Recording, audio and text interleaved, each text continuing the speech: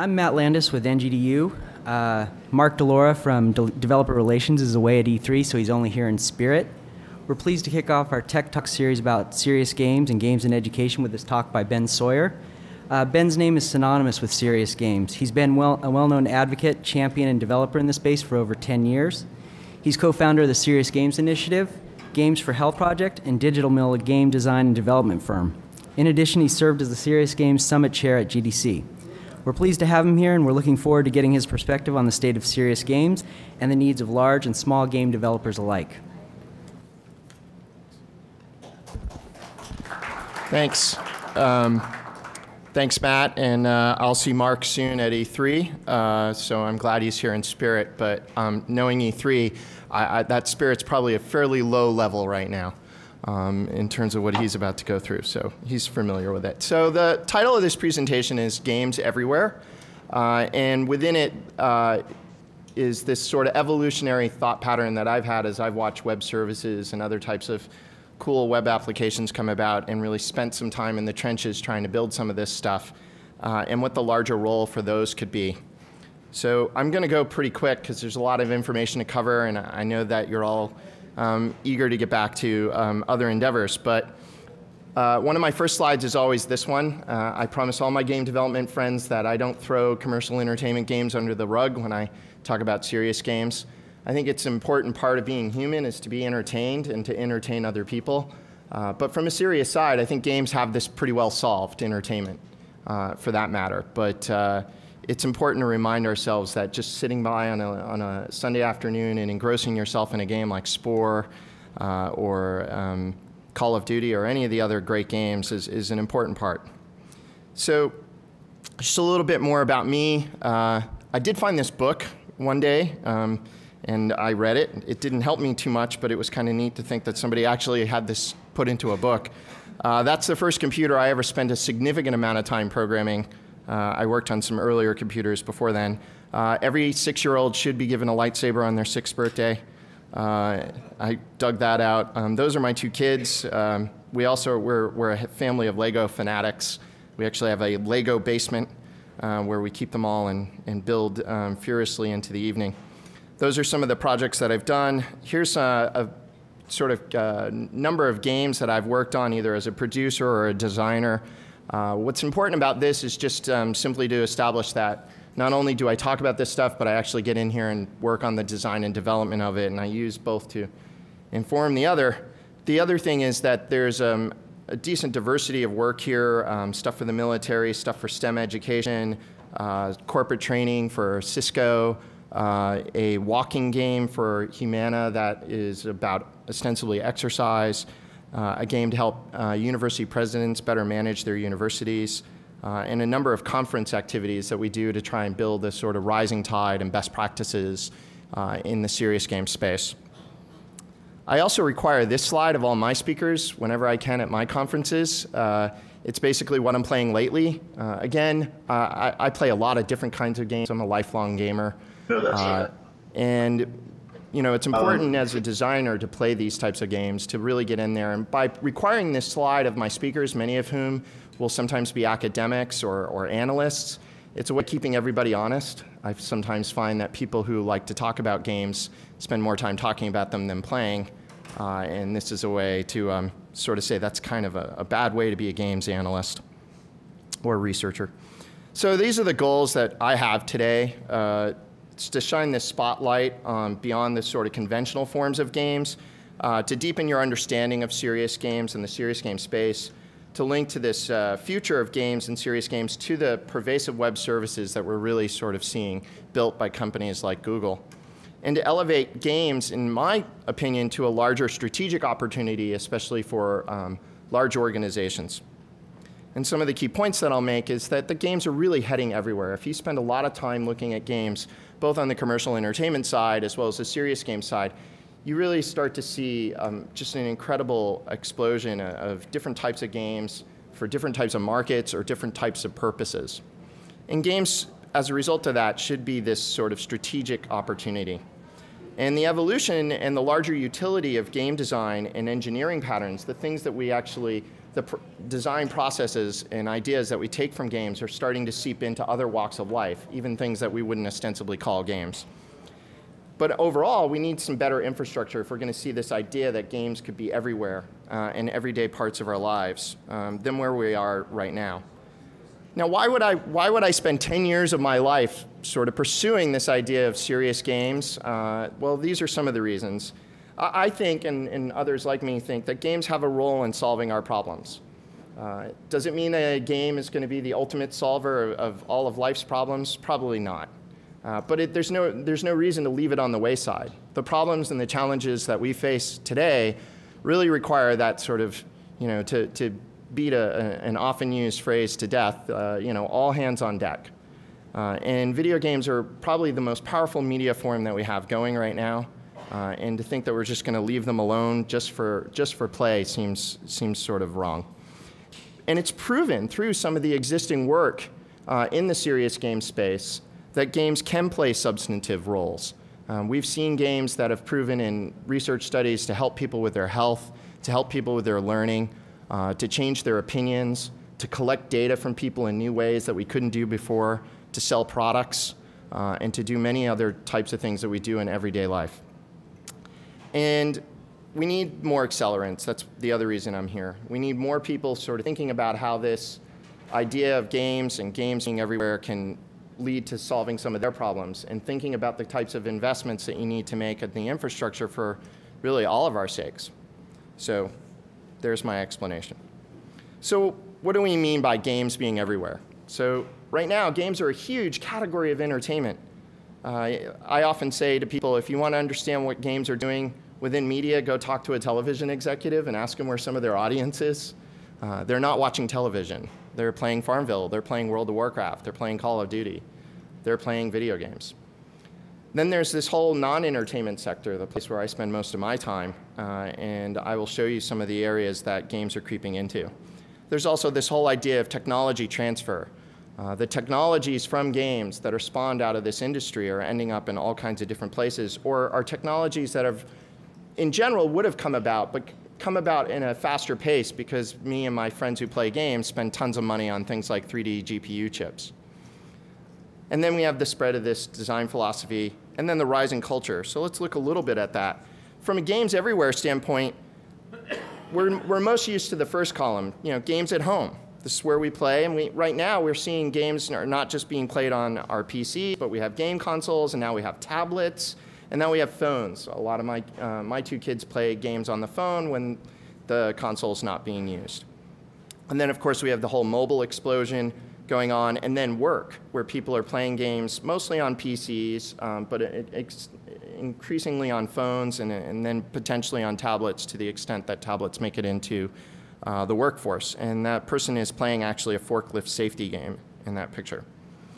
So in the Serious Games initiative, we took some effort to kind of build out this taxonomy of serious games, because one of the things that was happening was that the serious game space was sort of being defined as a couple of specific areas. You're like, oh yeah, that's that games for training stuff, or that's that stuff for the military using video game engines.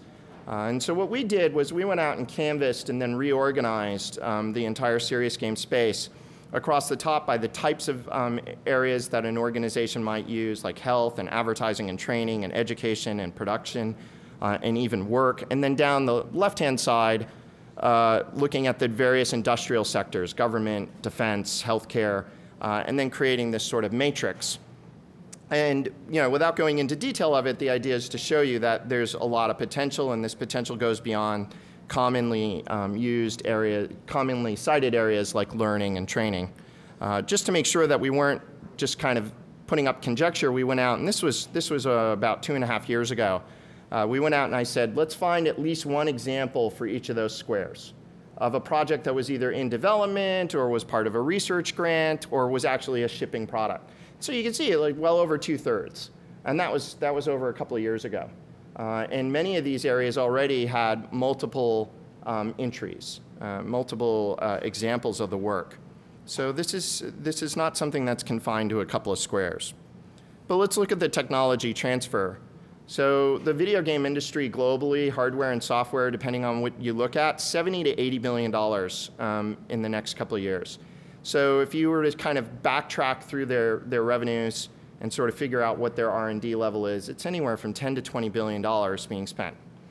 And these key outputs coming from it, graphics, visualization, AI, synchronous networking, a lot of anti-fraud stuff now in World of Warcraft and other types of games. Not just looking for credit card fraud, but people doing things like gold farming, sort of asymmetric behaviors that they want to stop, things that they feel will corrupt the gameplay, let alone are stealing potential money or accounts. So how do you find those types of behaviors in their data set is of great interest to people who are looking for similar types of activities in their own data sets. And you can imagine who they are.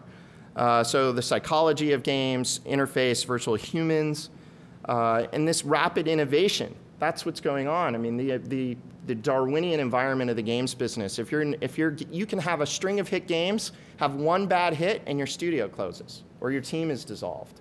It's brutal. So the stress is, both good and bad in terms of what we get out of it. And I've often sort of compared the video game industry as like a private version of NASA, except we're getting a little bit more cast off to the rest of us than I would have thought. And unfortunately, though, it just doesn't include Tang, right? So one of the other areas, the way to look at technology transfer when I evangelize this in places like DC and stuff is I go, okay, well, maybe you're not that interested in games. You just don't understand as deeply and passionately as I do. I go, but you probably have like a lot of deep passion in this town for robotics, especially if I'm over in Virginia. And they go, yeah, well, absolutely robotics. We're investing, hundreds of millions of dollars in robotics. I go, well, then what is this Grey Warden inside BioWare's Dragon Age game? He's a non-player character. He's in a 3D world. He has to move around objects. He has to talk to people. He has to have some sort of visioning as to what's going on in a dynamic environment. I mean, he's essentially a robot. He's just a virtual robot.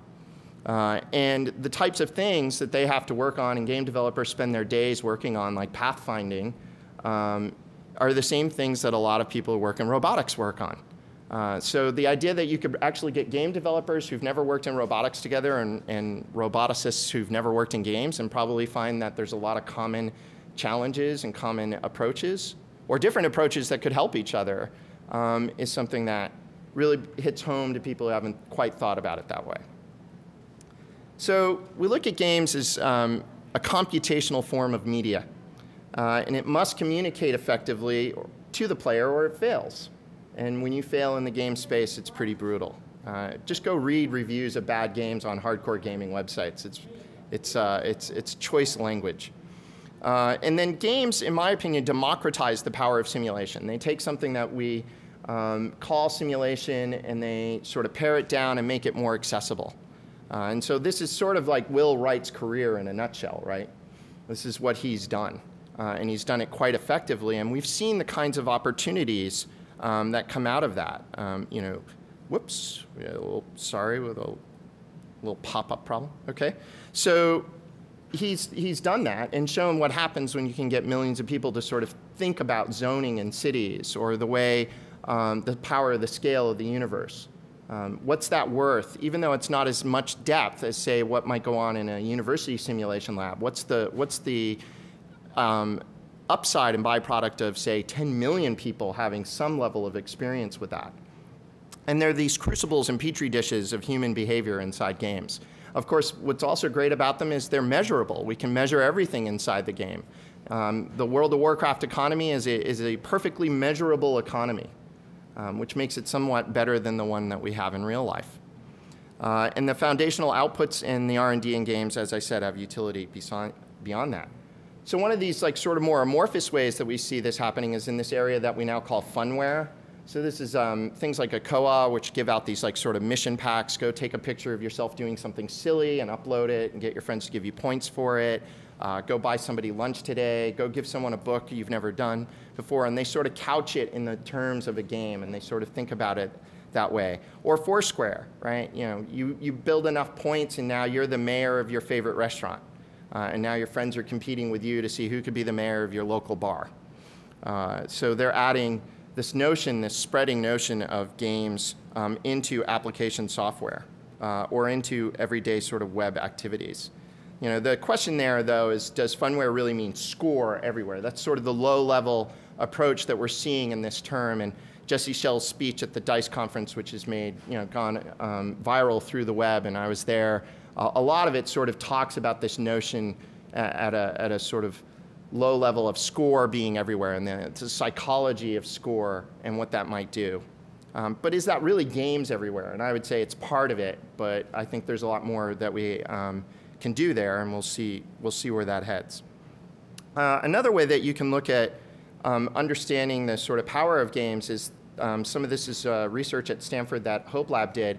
On one side, you have passive exposure to the game remission. So this is basically watching the cutscenes in remission. And then on the other side, you see a brain scan of somebody actually playing remission. And you don't have to be a neuroscientist to see how much more of the brain is being involved in the different areas, especially some of the emotional areas of the brain, and where that might lead us to believe whether or not games are doing something special as we're playing them, and special with the relationship between the information and our ability to retain it or do something or think about it. I think there's certainly going to be a lot more work here. At our Games for Health conference, we had 3 sessions on fMRI imaging and games and what they were trying to find out and learn about it.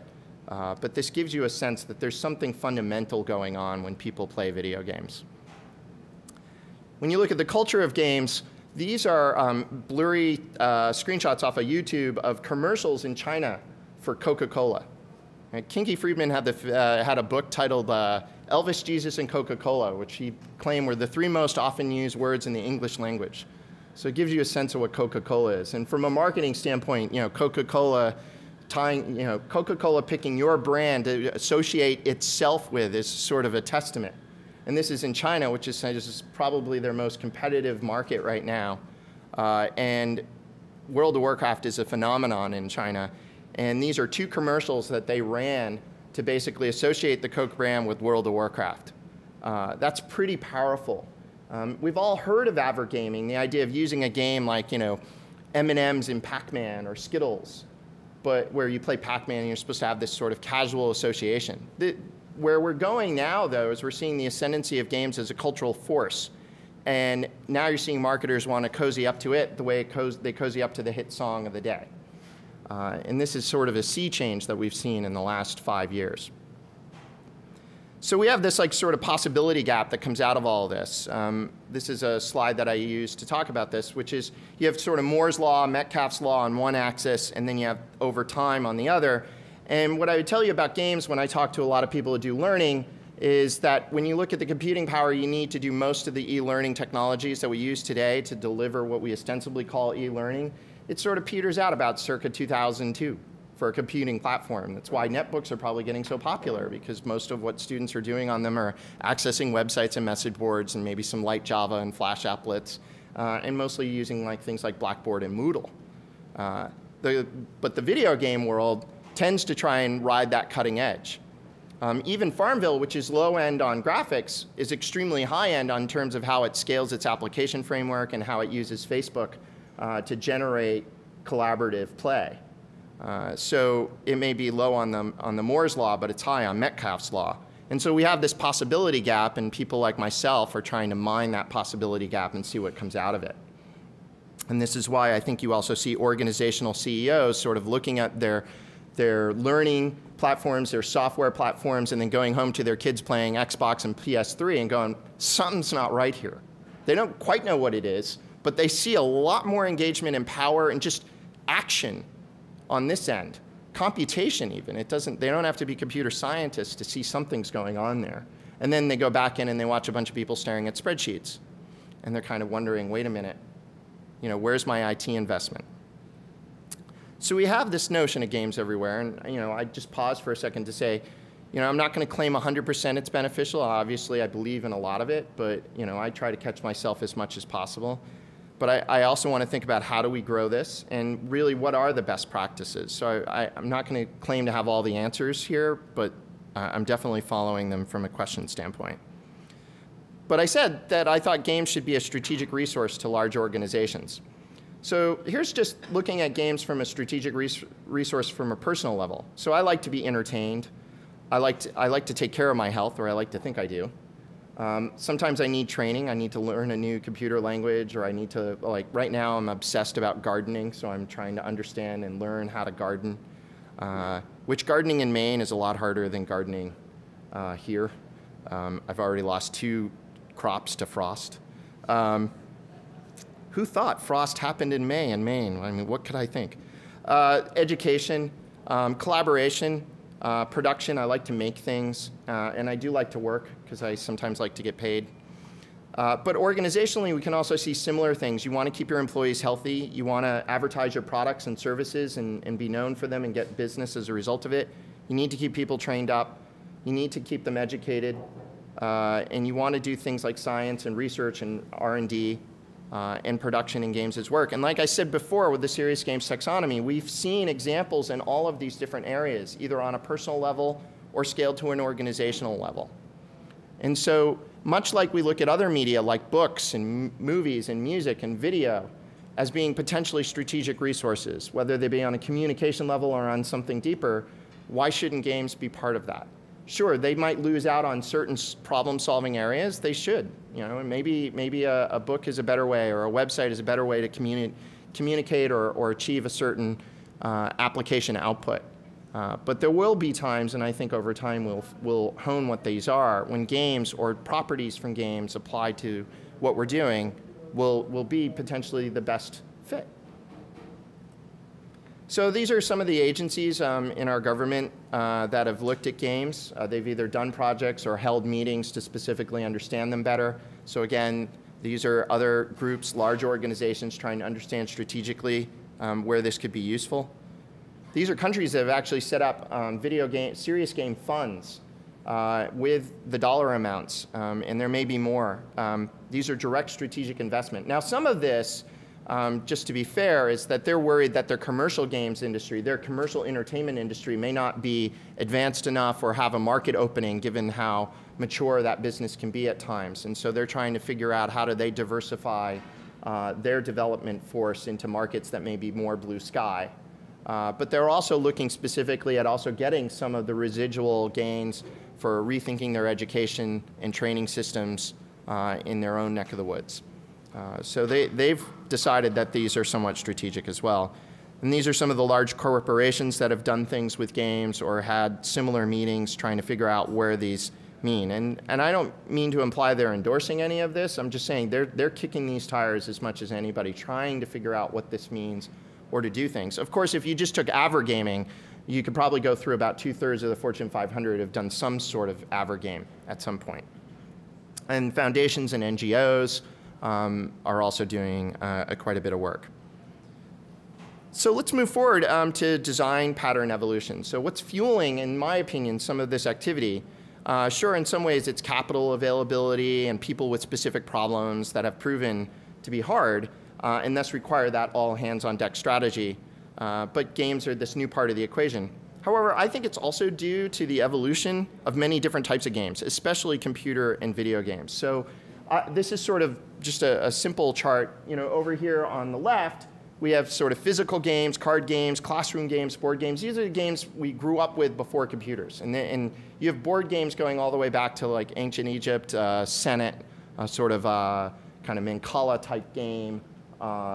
Looks sort of chess-like as well, being sort of the oldest cited board game. Then you got sort of role-playing games. This would have been in the 1970s, all of us hunkering around tables trying to roll dice and play Dungeons and Dragons. And you had some war games, the sort of grognards, fumbling around with these like sort of hexagonal chips and rolling dice and using lookup tables. But then we got computers, and they could do things that we couldn't do. You could play the computer, so now you didn't have to have friends to come over. Well, you didn't have to have friends either, right? Like the old joke, I think, there's a joke by Dimitri, the comedian, Dimitri Martin, who said, board games are a way of finding out which one of my friends I hate the most. I think we've all been there. But with the computer games, now all of a sudden you get an explosion of gaming because you don't need the logistical requirements of games. Plus, the computer doesn't let you cheat. At least it's not supposed to. And sometimes that's invigorating from a game standpoint, not being able to cheat. So now you get into that, I really want to beat it. I can't just cheat my way through it. And you get this wonderful evolution where the first kinds of computer games you see are more sort of stolen from these earlier games. And then they start to evolve to the point where you're playing things where you're like, I'm not sure I could have been playing this before a computer. Great example, Tetris. It's not a game that really would have worked until a computer came along. Now, in the serious game space, what you have is sort of the re-envisioning of how games can be applied to other problems like education. And now we're stealing more from these internal computer game design patterns than we were from those original classroom games that gave us things like the first wave of things like Oregon Trail or Reader Rabbit. But it's kind of interesting. I would argue that these complex card games, things like Pokemon, Yu-Gi-Oh!, Magic the Gathering, these came about because the computer games have become so not just popular, but had expanded our ability to game, to juggle multiple factors and to think in an even larger form about game design. And now all of a sudden, people started reapplying some of those ideas back to sort of offline games. And of course, now with these complex card games, you have this sort of hybrids, right? You play them both offline and online, trying to gain the benefits of both. When you look at design patterns in video games, the important thing to understand is just how varied they are. And from an e-learning standpoint, it's kind of hard when you see the e-learning sort of paradigm. We will take your content and pour it into our templates. But you can't do that with a video game because a time management game is not the same way you solve some other problem. So each of these becomes its own little miniature template that you have to kind of fit perfectly the round peg into the round hole. And so these are just 9 common ones. But what gets interesting is we started to study design patterns and really understand how much this really meant to the evolution of games in the serious game space and the idea of moving games everywhere. We started looking at a lot of these alternative design and engineering patterns. Because in the serious game space, we don't have to worry about the fact that interactive fiction has no competitive value in commercial gaming, save for a few fans of the genre. But let's say you're trying to teach like lawyers, right, who read lots of case studies. Maybe that's the way to work with lawyers because it's in a modality that in law school that they're most used to. We don't need a big fancy 3D courtroom. We need something that might be more akin to the textbooks that they're using. But maybe interactive fiction is a way to put interactivity into that and bring some of those properties that we might believe in to it. So now we spend a lot of time going and looking at a lot of these alternative areas. So that brings me to places like Google Maps and looking and say, who's using Google Maps to make games? Because my next client might be a UPS who says, I need a logistical game, and I need it to run in my browser. Well, maybe Google Maps is the best way to do a logistical game. It's got all the data right there. All I have to do is graft a game on top of it. If you're UPS, no problem, you'll find my email.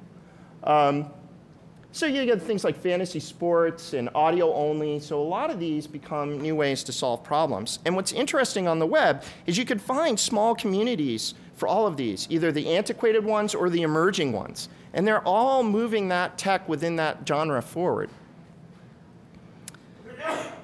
Another way to look at these design patterns and to summarize them, though, is, and this led us to a sort of breakthrough in thinking about how you move games everywhere, is this notion of how long you play a game and how long its lifespan is, its game arc. And what's interesting here is you have sort of short play, short lifespan games. So Bejeweled, match 3 games, these sort of ephemeral viral games that go around, like the Paris Hilton stamping license plate game, or 4 years ago, the Zidane headbutt game from the World Cup. There's sort of get an email, ha ha ha, you click it, and you play the game for 30 seconds. Or a game like Boom Blocks by EA and Steven Spielberg, which is sort of like Jenga on steroids. You play these games maybe 15, 30 minutes at a time. You might play for a couple of hours over its lifespan, or even just 5 minutes. And then they're done. You're not going to pick them back up.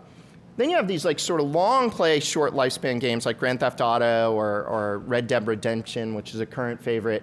It has about maybe 80 hours of total gameplay, but you play it in long blocks. These where you hear about Madden Weekend or Grand Theft Auto, like people calling in sick. It's because they're going to spend about 3 days staying up till their eyeballs bleed at night to finish the game. And then that experience, as wonderful as it may be for them, is over. But they've basically called in sick. They've gone offline. And then you have the danger to all marriages and other long-term relationships of value, the long play, long lifespan game. So this is, don't bother me, we're going on a raid, I won't be around this weekend, I can't watch the kids, I'm going to be busy. Or Civilization 4, a game that I just keep coming back to. When I go into a Civ game, and it's like 6 or 7 hours of effort, maybe over a couple of days, and I just keep coming back to that. I think it was a Cory Doctorow or somebody similar who said, I was born to like write and play Civilization. But are any of those really conducive to the way we work in our lives other than on our entertainment and leisure time? They're not really. The short play, short lifespan game might work a little bit for a part task simulator, but it's probably not going to incur a lot of deep information. The long play, short lifespan game, 80 hours of gameplay, that could probably do it. But how can you go into a K through 12 classroom and just say, we're going to disrupt the syllabus and No Child Left Behind scheduling for 6 days while everybody plays this game? You can't go into a modern day corporation and say, oh yeah, we're just going to take the sales staff offline for a week. It just doesn't happen anymore. You certainly can't do long play, long lifespan game. It's just like, might as well just fire them. And then you come back to this short play, long lifespan game, and I said to myself, well, where were these games? And a lot of them were sort of these fantasy sports games. And this was pre-Farmville, so you could kind of put Farmville in there too, a lot of the social network games. And it's really interesting. You play this game for about 15 or 20 minutes to set up your squad in the morning. Then you go to work, you think about it all day, but you're basically productive. You're thinking about it in the back of your mind. Then you make some more changes before the game starts so that you could set your roster. And then the game commences. And then there's, if it's basketball, it's an 82-game season. If it's baseball, it's a 160-game season. And so you have this really interesting version of a lot of gameplay in little amounts of time over a long arc, which is for organizations doing planning or thinking in these longer terms. How do we launch a new product? How do we rejigger our sales strategy? How do we think through a big problem? This might be the way that we can get in and be useful for them. So this is a way of looking at almost every kind of game made and sort of organizing your thoughts about how it works to the way people work and live. So now we get a little bit more into serious games. So often this is what I'm told. I sit in the audience like this and someone else comes up and I start cringing given what I've shown you so far. And I just want to make sure that we got that this is wrong. When I look at some of the games that are done, there's a Sony camera game for exercise. There's a heart visualization inside the Unreal 3 engine. Down in here, this is Fold It, which is basically people folding proteins. It's a productivity game. They're not necessarily, yes, they might be learning some things, but that's not the point of this. This isn't to raise a new biochemist. It's to say, I don't care what you do in your regular walk of life. If you can play this game and fold this protein better than someone else, that's what I care about. I care about the answer. Exercise doesn't really necessarily involve learning unless you want to be a learning scientist and argue that's everything. It's really about getting a heart rate sustained for a certain amount of time so that you burn calories and improve cardiovascular health. Here you've got a safety game, you've got sales training, medical training for surges at hospitals for mass casualty events, stuff done on portable platforms. The person holding the computer actually used a video game by Peter Molyneux called The Movies to basically animate a movie about the French riots and put it up on the web because he was disturbed that the media that was reporting coverage from the French riots was getting the story wrong, and he wanted to get out his story. He had something about 1 million downloads, I think, on YouTube and otherwise. So he had used this game to build his film. So this is a game as a production environment. We've done some work at my firm as part of our Games for Health project with the Robert Wood Johnson Foundation to look at the idea of what happens when video games and health records come together. So not only reskinning a health record to look more like the avatar creation screen in something like The Sims or Second Life or indie games like Kudos, but also thinking about how the devices that are building these health games and making things like Dance Dance Revolution and Wii Fit available, how should they talk to our health record so that they can actually do something more than just be this game or be this self-contained executable that's tracking our health. This is where this sort of world of web services starts to creep in even more and where it's also clear that it's not creeping in yet, except in our brains and on our cute little storyboards. We can divide up the serious game space even more. We can look at how gamers use games to do something interesting besides play them, how third-party people like teachers will take a game and build a syllabus around it. They don't recode the game. They just take something like Civilization and adjust it as a lesson plan in their history class, dealing with the things that Civilization probably gets wrong, but also accentuating the thematic rule sets in Civilization that really do dovetail nicely with what they're trying to get students to understand. Developers will do things. They'll add non-entertainment modes of play to their games, like what you see in some rock band, like the drum trainer and other types of things. And then we'll also see just the baseline technologies taken. These commercial off-the-shelf related serious game space, we spent a lot of time looking at user-led innovation and how the things that we just are shipped as commercial games are actually serious game projects. They either could be mods of famous games, or they could be actual games that have come out on the market, like Yourself Fitness or Brain Age or My Life Coach, or some of these things like the movies that allow people to create their own animations. And we've all seen some of the Wiimote hacks all around YouTube and what people have done with those, controlling robots and everything else. So again, really looking long at a wide gamut of activity. We've even seen hardware repurposing. I forgot to include the photo of the military robot that is controlled by an Xbox controller. So taking that controller and reusing it. So we've seen a lot of opportunity there. On the avergaming side, like I said before, there's a lot of simplistic understanding of what avergaming is. This is a chart that we use to build out the space a little bit more. So we look both at using games, but also this whole area where you get game association, basically brands sort of using games. So like a couple of years ago on TV, all I would see is this Volvo commercial where the entire Volvo car was inside DICE's Rally Sport for the Xbox. I don't think they were using that to go after the typical Volvo consumer.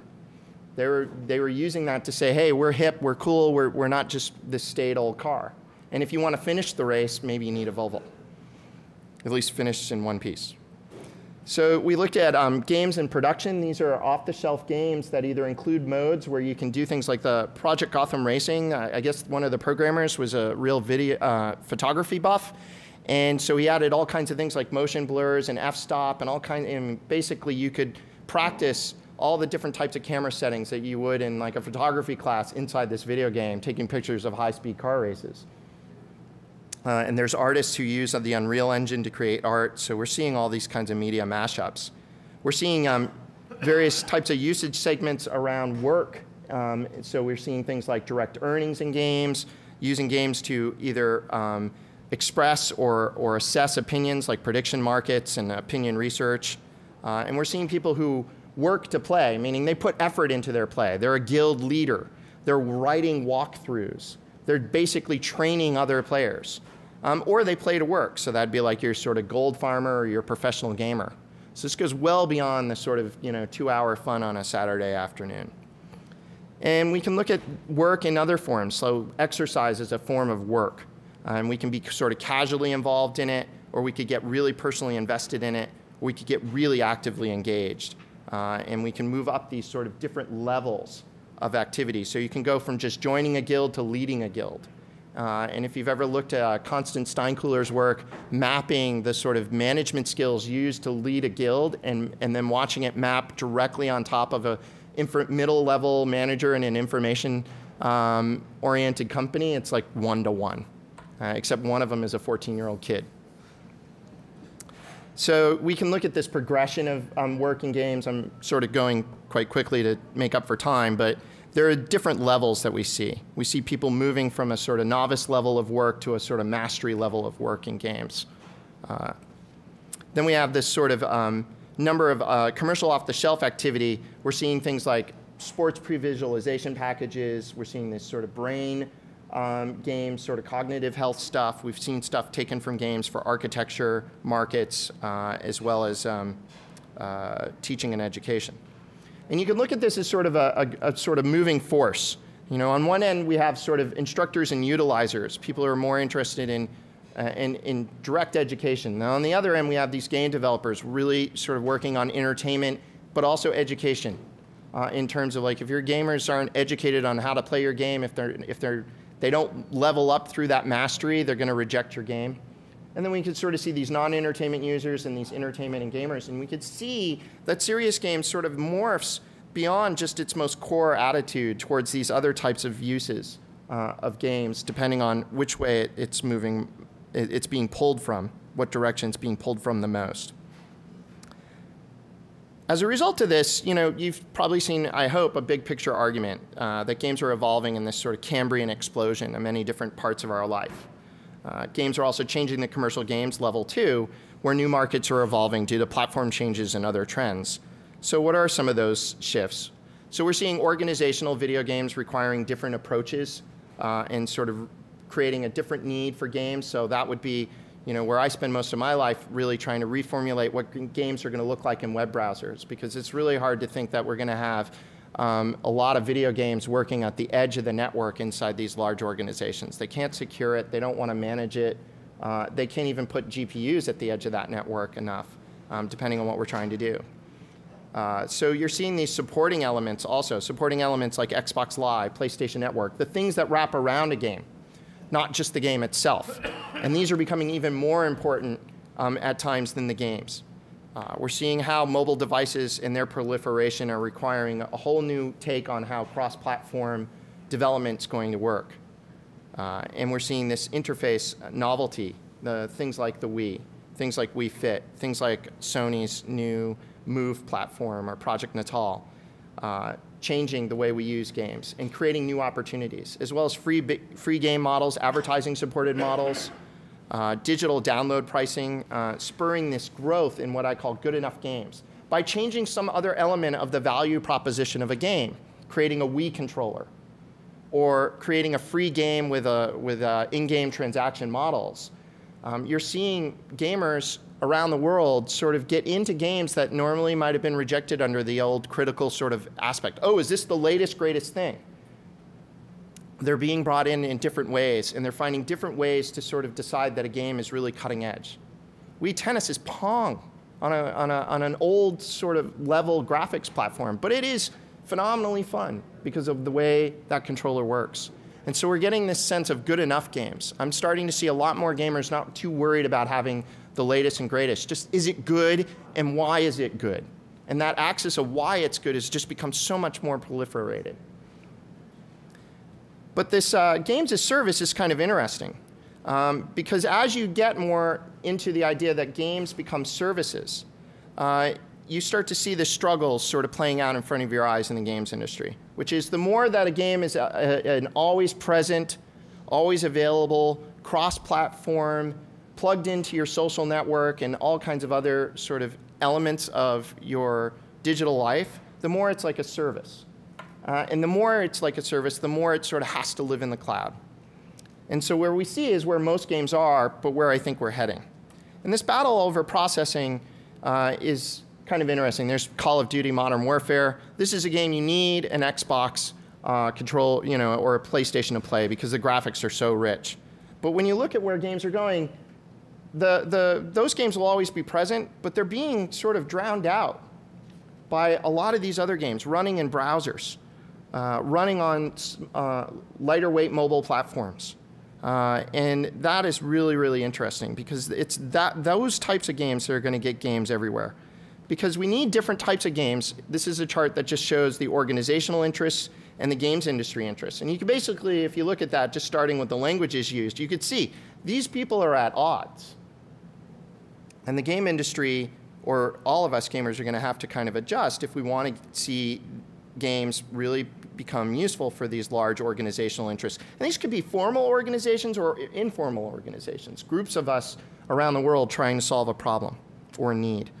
So they have this sort of different games because an individual tends to want to be close to the hardware, has lots of time, and an organization wants to be close to the web, they have security, and they don't have lots of time. And then both of them are dealing with this on-the-go pervasive access question. So we get this sort of usage gap that goes on in the serious game space, which is that when we look at the commercial off-the-shelf game market for things like exercise, the game existing is interesting, and you look at the sales, But when you go and look at the usage, it's not quite there. In other words, there's more Wii Fits in the world than there are people playing Wii Fit or staying on Wii Fit, like an adherence principle. So what I have to spend time in is thinking about how do I close that gap? Because the Wii Fit or other next generation Extra games are going to be incredible tools for health. But they're not going to be incredible tools if we can't hook them up to health records, if we can't hook them up to reminder systems, if we can't hook them up to all these things that I've learned in studying behavior change and that people in the behavior change industry are using. So until we can connect those two pieces together, we're going to have more of that gap. So you think about what types of behavior changes we want to work on: improving study habits, health, productivity habits, raising people's self-esteem. And where you get that is, where do those traits come from? They come from the surrounding elements, sometimes even more so than the game itself, even if the game is tremendously great at involving you in something and getting you to think differently or act differently as a result of play or even during play. But when I think about it, here's our game. But here are the surrounding elements, or some of them, that I can envision putting around a game that I'm looking to actually have be far more effective than just from an entertainment standpoint. And what I'm saying is that if we probably have to look at simplifying some of our games, I think this is actually what's happening anyways, and then adding complexity and services and robustness in these outer edges and connecting these two things together. And that will make our games even more effective and create the need or the ability for them to be real deep solutions in other areas. The funny thing is when you do this, you're basically applying all that leverage to the outer side of things. These things tend to be reusable irregardless of the game. And so you get a sense of providing more value for the dollar, so you can potentially drive down the costs and the risks of your game as a result of that, and increase points of sale and reduce piracy even. So these new models have new needs. And so what creates games everywhere? So there's sort of two paths. One is the browser. And not just the browser from 4 years ago, but browsers that allow us to run rich web applications that render out in HTML form, like Neptune's Pride, a really kind of interesting strategy game built on top of GWT. Lords of Ultima, this is EA doing sort of the same thing. This is an HTML rendered game. Soren Johnson, who was involved in Civilization and Spore, has built a GWT level project for strategy games, and he's building this out. And I've seen the work that's been done here, where you basically ported Quake 2 with HTML5 over to on top of GWT and created basically the Quake 2 running inside a browser. So Quake 2 is kind of like the hello world, a 3D engine, game engine. So if you can get it to run on anything, people spend their time doing this. There's also this remotely rendered secure gameplay model. This is where we render the game inside a server area and then basically pump out encrypted MPEG. And then back basically basically a joystick at the long end of a long wire. Now there's two companies kind of working on this. There may be some others. There's some issues with latency, but a lot of games, as we've seen, very successful games don't have latency problems. Who cares if your Farmville has a little bit of latency? You still got to wait a day for your crops anyways. And we're seeing games meeting people. The other fork is to meet people where they are. So not just move to a new platform, but to think about where they're working. So there's a game in Gmail, albeit a demo. There's Seriosity, which is basically embedding a social economy on top of email. So embedding itself into Microsoft Outlook and Mail.app and other types of mail programs to create a new type of social network game in organizations. The Nethernet, which was a startup that went bust but has open sourced all its code, is a browser-based game using a toolbar. And then there's Ribbon Hero from Microsoft. But we need this game app engine, something that looks like this, that includes things like YouTube and Google Maps, that takes these APIs and allows us to turn out rich games within this context so that we can push them everywhere for all kinds of problems. I thought this was really cool because they used YouTube basically for the cutscene inside this browser-based game. And then, DDR hooked up to Google Health. And so I start thinking about all these different pieces of the web services that surround the game. And I start thinking about how web browsers and different types of consoles even have web browsers, and you start to see WebKit showing up more and more. I start thinking about these types of ideas where I'm just playing with what would that whole stack of technologies look like, and how would they interact, and how would they create games that could even involve moves where I could do anything, because humans are in the loop to judge the game, not just the computer. So I look at Google Wave and I say, wow, I could build really rich role-playing and decision-making games in a corporate environment in that short play, long lifespan mode. And how could we apply that? So I think about things like Fold It and Citizen Science. You know, a citizen science game on top of Google Wave using Google Maps and all these technologies, that could be really, really interesting. And could be the kind of tool set that we could use over and over again. So what's needed? In order to get there, we need to drive down the cost of the surrounding infrastructure and the first playable. A lot of organizations have trouble greenlighting games. It's hard to say, I'm going to do this to for my boss. And so we need to drive down that ability for them to get something up on the screen where everybody in the organization goes, yes, that is what we want, and it's going to work. We need specialized engines, not just general purpose. And we want to think about how these games can move everywhere in our infrastructure, both our personal life and our work, and our entertainment, and the other kinds of causes that we take in life. So that's my sense of games everywhere. Thank you.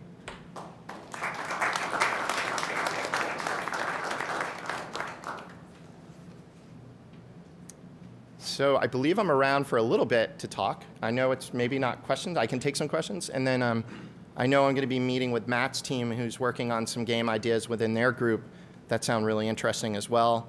And so I'd be happy to provide perspective or anything while I'm here today. So E3 tomorrow. So. Yeah, wondering if you could talk about badging. Wondering if you could talk about badging reward systems. Seems to be all the craze. Is there longevity in that? And, in which things? In badges, such as Foursquare. Oh, badges Koala. and Foursquare. Yeah. So I mean, you should certainly look at Jesse Schell's speech at DICE. I mean, he sort of really put that forward in a big way and talked about some things that a lot of us have been thinking about. I think that there's a need for sort of a system that could allow us to bring those ideas to almost any application or frame of work, not just one that's embedded inside a particular application. I worry about whether or not we end up in a situation where everything's badged and everything has a score, and what does that mean? It probably means some of us have to be more creative. It's hard to say what's going to happen when badges and score are everywhere. A lot of gamers don't necessarily respond to score. I'm a lifelong hardcore gamer. Sometimes I respond to score. Sometimes I respond to narrative or just moving through levels. But it's clear, looking at Xbox Live, that it's kind of like a learning management system. It has a lot of similarities. In fact, it has a lot of things that it exceeds learning management systems at. So there's a lot we can learn from. I think we're in the early stage. You didn't mention Second Life. Can you say something about Sure. that? So the question was, I didn't necessarily mention Second Life and virtual worlds, those sort of close cousins to games. What I found, at least in the moment, the current virtual worlds have lots of opportunity. I'm finding that many of the ones, Second Life aside, are fairly weak environments compared to what my game development friends and I could build. So I'm sort of puzzled as to why that's come about. I think part of it's because the people who built those were sort of thinking more from a go-to meeting standpoint as opposed to rich environments for activity. The other part of it, though, is that I think some of that area has fallen victim to social networking applications and games, where the virtual world really is a little bit more virtual, but is much more highly social and asynchronous.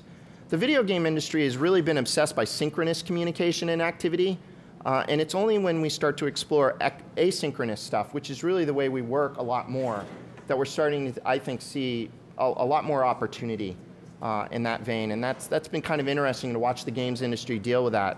Spore is called a massively single-player game, and it really is a big asynchronous game. And I think that may actually hold more value to us going forward. So I'm glad to see that, actually. You didn't say much about virtual currency and strategies for monetizing games. Yeah, one of the things that I think we need a little bit, and that's helping this, are all these different business models around not only virtual currencies, but like small transaction games, anything that sort of provides the ability for the value for the gamer to be just get involved, the attention economy, so to speak, and that's been quite helpful. The problem is that we don't really have a lot of robust systems for individual developers to kind of play at that, to build that infrastructure as easily. I think as we do, we'll start seeing, again, more of this Cambrian explosion, because it's the smaller indie groups, the universities, the organizations that have problems that are turning to this, and they're the ones that are sort of lacking the infrastructure. So perhaps as we see those platforms come into play, we'll see more of this. Thanks. So everyone's welcome to come over to Charlie's. A few of us are going over there to have lunch, and you can bring some of your questions over there. We're going to finish up now.